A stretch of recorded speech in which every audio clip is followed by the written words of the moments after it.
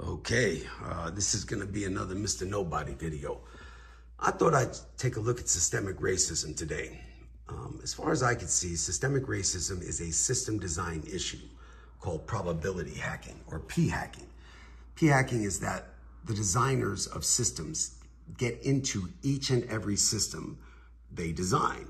Every fund-to-fund I've ever monitored or communications system I've ever designed, Central Park gets into that system somehow. If some kid from Idaho had made those systems, then potatoes would get in. But someone from New York did, so that's who's going to get into the system. Today, our system designers are Mitch and Nancy, and you can see p-hacking in their Mitch and Nancy bank accounts. They are not accidentally publishing words to accidentally move our accidental stuff into their accidental Mitch and Nancy bank accounts at this rate. We can literally count the rate. See my other video. In 1787, America, our system designers were the founding fathers. And we're going to count at the design session, which lasted 9 years. In 1787, America, they dropped the Constitution in the first place, whatever state that was, to ratify first. And the 9 years prior, they designed our systems. Well, let's look at what they wrote in the design session, which they wrote all the words down. 1 is not equal to 3/5. We have a problem right here. No system designer would design a system where any part of that system has it equal and also 1 equals 3/5, because 1 is not equal to 3/5. So now we know that the founding fathers weren't doing this incidentally. The founding fathers were doing this intentionally. Intentional p-hacking is stealing.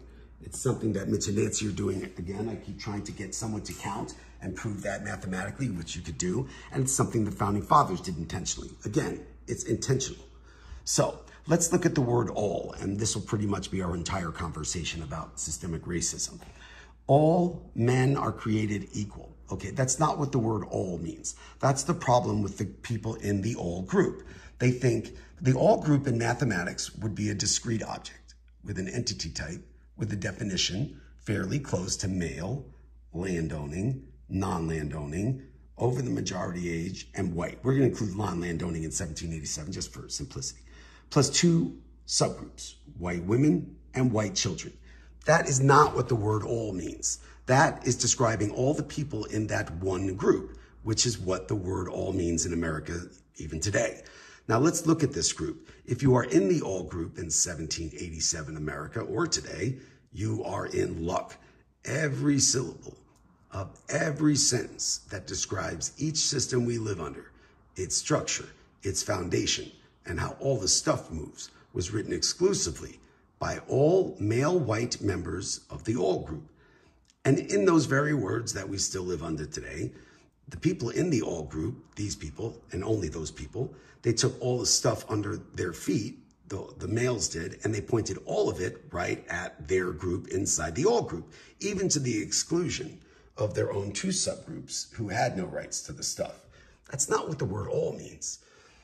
In the very words we still live under, like I said, they took all the stuff under their feet and pointed it right at the all group. Now, had they left the other groups alone, they could make a case for incidental p-hacking, but they didn't leave the other groups alone. They had indigenous people here, people who were absconded here. They took the stuff under their feet, all of it, and they pointed all of that stuff also right at the all group, which is where it still resides today, because that's where it's pointed at in the words in 1787 America, and we still live under those words.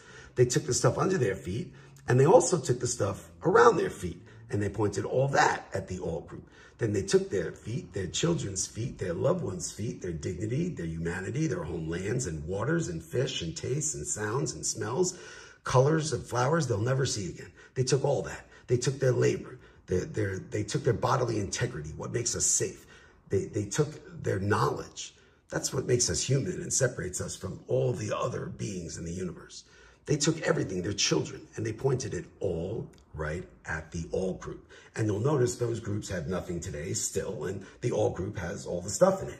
That's because that's where it's pointed in the words. So if we could look at 2023 and find the all group today, well, we could see how much racial progress we've made. Well, that's not complicated. We have Black Lives Matter, and then the people vehemently opposed to that. They keep saying all lives matter, and to them, all in 2023 means male, landowning, non-landowning, over the majority age, and white, with 2 subgroups, white women and white children, and a few tokens. Like, that's it. That's our racial progress right there. Well, there you go, one busted pinky's worth. Now, I read somewhere once, somebody wrote that as far as racism in America, it's as if it's been minus 50 degrees outside. And we gave somebody a hoodie and said, now we're even. We're not even. We've done nothing. We have this huge discrepancy. Comrade DeSantis and Trump and Cruz and Abbott and Jordan and half our loved ones are making laws and angry that there is no such thing as systemic racism. And they would live this way. Comrade DeSantis would not live this way. If we were to even suggest that we rewrite the words of the Constitution with a much more varied group designing it and not all people of like this all group right here, male landowning white. If we were to have a more varied group, less farmers, some farmers, less farmers, mathematicians designing systems in charge with scientists, political scientists, linguists, we don't need any lawyers.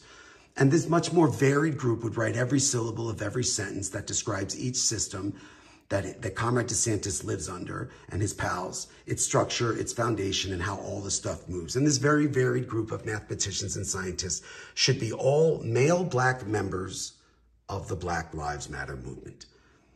Comrade DeSantis, Trump, Cruz, Abbott, Jordan, and half their loved ones all of a sudden see systemic racism just fine. It was there the entire time. And look at how angry Comrade DeSantis is as he usurps the American right to life for the socialist right to, let me be clear, jobs, and makes laws banning the idea that there's systemic racism. And he would live under such a constitution written by all male black members of any group. No, he wouldn't. This type of hypocrisy knows no political party. Nancy Pelosi believed the man. She doesn't care about that at all. And Comrade DeSantis would never live this way. Hypocrisy is truly the lowest form of knowledge. Nature doesn't make a being with any less information than me. Nature doesn't make a being with any less morality than me. It is truly rock bottom. Congratulations, Nancy. Congratulations, Comrade DeSantis. You have reached the bottom of humanity. You have reached a state of me. This was meant to be we the people. Until we get these me the people peoples out of our apparatus, all we're going to end up with is me the people. A singular system with freedom to religion, where you are free to practice only those religions the Christians who cheated their way onto the bench allow you to or force you to. Where you have to live in a system where they're making laws that there's no systemic racism and black people are crazy for feeling oppressed. It doesn't oppress black people. It oppresses all of us because all the people are created equal. Have a nice day.